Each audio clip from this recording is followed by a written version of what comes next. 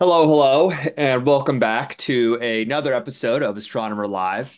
And continuing kind of the recent trend of having some special guests onto the show, we have my very good friend and colleague, Utkarsh Sharma, who is here to talk to you about DAG serialization.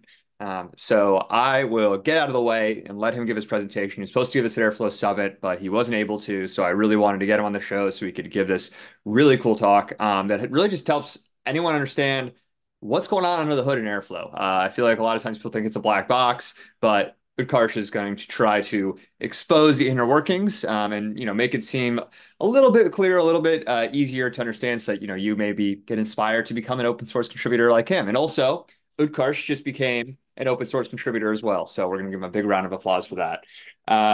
That's enough out of me. Utkarsh, take it away, man. Yeah, thank you for having me. And yeah, like George mentioned, I was unfortunately not able to give this presentation in Airflow Summit. So yeah, here's my second chance. I hope to do a justice to that. So basically, okay. So a little background about this. So when it comes to Airflow and it's an OSS open source software, right? So generally, people in an if you go into any organization, you are expected to work on certain projects. So you generally get a sort of nice guide, at least a technical overview of the project, and then you're expected to work around it. But when it comes to OSS, that's not the case because it's literally distributed, and you don't you usually find folks to actually explain you the bit. So that's the same problem that I dealt with, and I thought of it. If it affects someone else, it might this something like this would be beneficial for folks. So my aim is to just to give you an overview of how Airflow works under the hood, and there are two parts to it. I'm just covering first part right now, which is basically what happens when you start Airflow when you write a DAG file, start an Airflow, and till the point it's serialized. And the second part covers basically what happens when the serialization is done. You have a DAG in Airflow metadata base, and then how it gets scheduled and the different tasks gets executed, right? So let's start with the first part. So the first part, basically, and if anyone has used Airflow, right, you generally start certain processes around it. So one of the processes, basically the scheduler. I think it's the most important part of the whole Airflow ecosystem. So that's scheduler. So but scheduler is generally responsible for multiple things. Out of like a couple of major things that we're going to cover today is basically uh, the the DAG serialization part of it, and how scheduler actually serialize and utilizes those serialized DAGs to run the task, right? So if anyone starts scheduler, it generally starts with a command which is airflow scheduler. And what happens is basically in background, it uh, when it comes to serialization, of course, it does multiple things, but when it comes to serialization, it starts some process, something that's called as DAG file processor agent, right? And as you can see, this is actually conditional. Someone who wants to run multiple DAG processors, they can also do that, right? And how you go about doing that is basically you set up this configuration or an environment variable which is Airflow scheduler standalone DAG processor. So if this argument is true, the scheduler won't start its own DAG processor, and you are free to do that, right? So, uh, so that's what happens. So once someone runs scheduler, it also, depending upon the variable, of course, it starts its own DAG file process, something called as DAG file processor agent. And what happens is uh, that file processor agent is responsible for spawning another bunch of processes which actually does the heavy lifting of reading multiple files from a DAC folder, and then serializing it. But before that, so if someone doesn't want to start a DAC processor, they can simply do it with another command, which is airflow DAC processor. So this will start your own DAC process, and this would be a separate process run, right? So as you can see, there is two different processes here. And why someone would do that? Well, you might have multiple DAGs, right? So you have, depending upon the number of DAGs you want to pass or number of files you want to pass, it's sometimes it's better to have multiple DAG processors so that you can you can ensure that every file that is there is getting passed at certain within that certain threshold. So depending upon that, you might have that requirement. Also, one more important thing is, so if you start a DAG processor within scheduler, basically, since it's spawning a new process, it actually opens up OS pipe, or multiprocessing pipes, to actually communicate with that new process, which is a different process here, right? Process two. So this is process one. So I'm talking about this particular flow here. So you have process one, and then you have process two. So if that Airflow scheduler spawns a new process, we communicate different messages. I'll come to the different messages that gets communicated across, but in general, it just starts a new pipe, and basically that is responsible for different communications, right? However, if you have not done that with Airflows, like if you have chosen to start your own DAG processor, that would happen as since oh sorry yeah if you have chosen to start your DAG processor separately, since scheduler has no knowledge about this process, so it cannot open that pipe, right? So the way it does that communication is through database. Now, Airflow metadatabase is the central point when it comes to communication across multiple components, right? So even if you deploy that on high scale, that is something that still is single point of contact for every other component, right? So okay, yeah. So basically, so if in scenarios where the DAG process is a separate process, the way you would communicate is pass basically messages in basically write different rows in a table called callback request, and this table actually holds uh, all the all the different signals and messages there. And then it's responsibility of different DAG file processors to actually go about and read those tables, and simply execute those messages.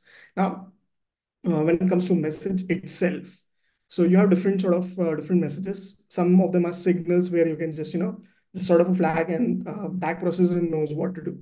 So those things are terminate managers. So if you want to, like, there is a scenario where you want to gracefully terminate the manager, that's where you can just a scheduler would simply pass a terminate manager message, and it will just terminate that, right? How that happens, I'll just come in a bit, like how it interprets those different messages as well as callbacks requests. So I'll just come to that in a bit, but yeah. And the second thing is end manager. So there is like, if it doesn't happen gracefully, you can just simply it shuts it. uh, Agent run once. This is something I'm not entirely sure about, but this is one of the messages that scheduler can pass, right?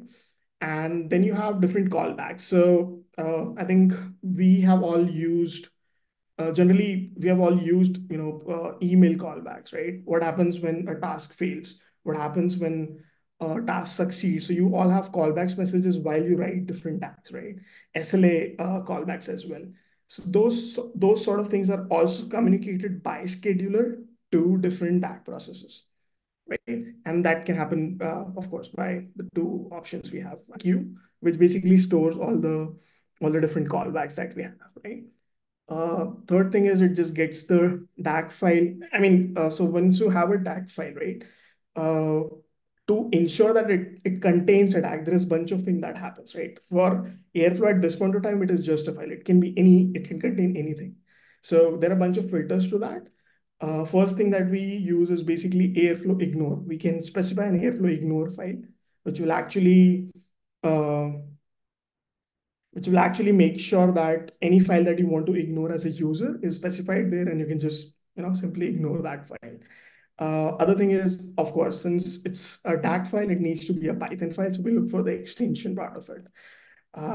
Third thing is zip file. So I actually didn't know about this. You can actually specify multiple zipped files in that folder, and Airflow will actually unzip it, try to look for different Python files within that, and interpret all the DAGs if they are there, right? So this is another thing that I actually don't know who would use it, but it's there in the code.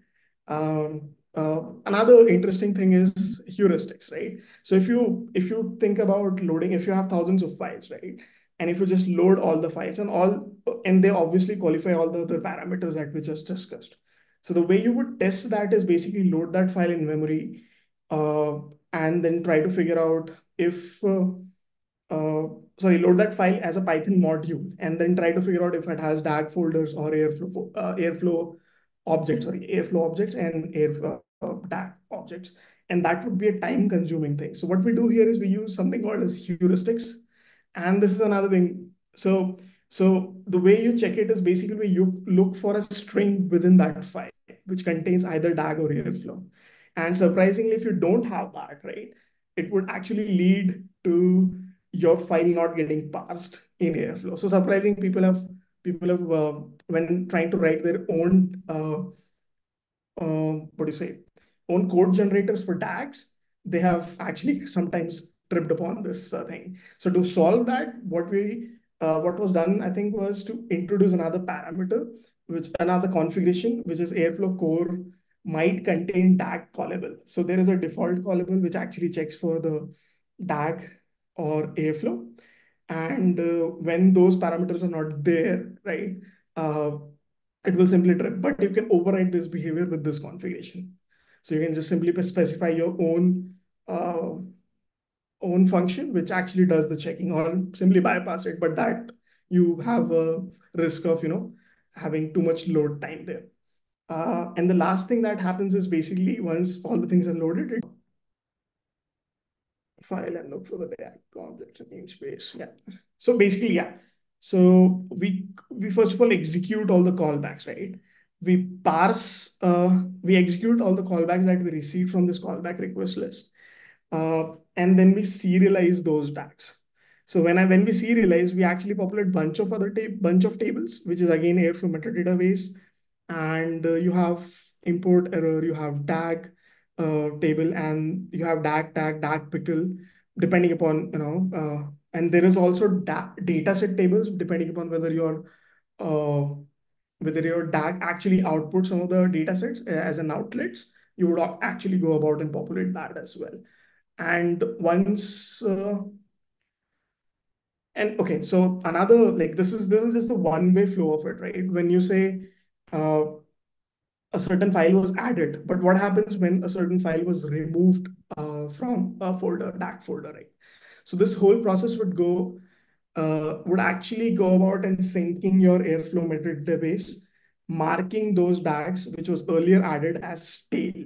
So this process keeps on happening, this whole process of serializing a certain DAG in Airflow database. This keeps on happening. So you either add some DAGs, update DAGs, and also at the same time mark them stale, and remove them from database. So yeah, that's a couple of uh, yeah, those are the things that actually happens during the serialization of DAG. Uh, yeah, I think that's about it. Awesome. I mean, that was that thing more than enough. That was really, really cool, Utkarsh. I really did not know kind of that so much relies on the metadata base there. So thank you Yeah. for taking us through all that. And then now let me turn off the recording.